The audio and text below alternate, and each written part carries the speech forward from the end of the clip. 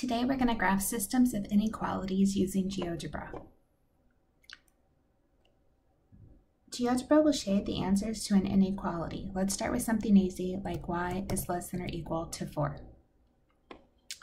Compound means that I have more than one inequality, so let's try x is greater than or equal to 3.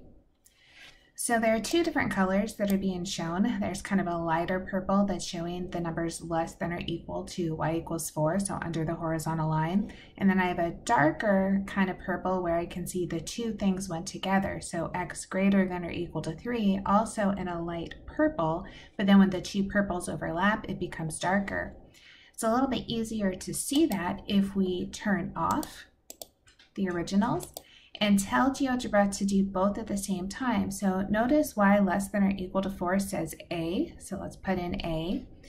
And then I'm going to put in and.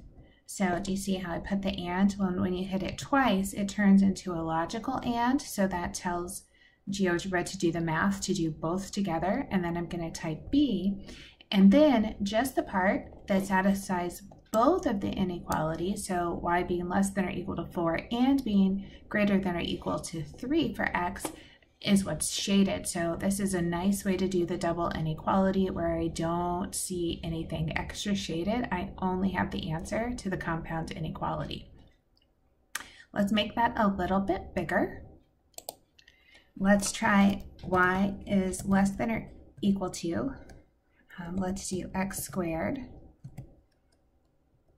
minus 4, and then let's put in a line. So let's try y is greater than, and watch what happens when I do just greater than, not greater than or equal to. You'll see a little difference in the way it puts the graph.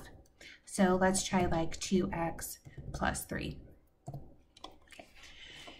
Notice there's a dashed line for the strict inequality of greater than. So when it says less than or equal to, I can see a solid line around the parabola. And here, which says strictly greater than, I see a dashed line. Again, I want to see both of these at the same time. So when I push enter, you'll notice B comes up. So I have an A and a B. So let's again type A. I hit and twice, and then B. I wanted you to see I could have left A and B turned on, so there's the other shading. Let's unclick them, which turns them off, and then this kind of magenta color is where both inequalities are satisfied at the same time. So I want to show you one more. This one made a little bit bigger, and I already typed it all out, but I will just click it on to show you each piece. So I'm starting with 2x squared plus 4y squared is less than or equal to 16. Then I put in the line x plus y, but I made it greater than 1. And notice I didn't have to put it in slope-intercept form. I just put it in exactly as I had it, x plus y greater than 1. X is less than or equal to 2. And then finally, y is greater than or equal to x minus 1. All right, so we have these 4 overlapping sections. Finally, I put them all together. I said A, B, C, D, and we could kind of click it so you can see that kind of in action. So watch, here's A, and then I type and. There's B, I type and.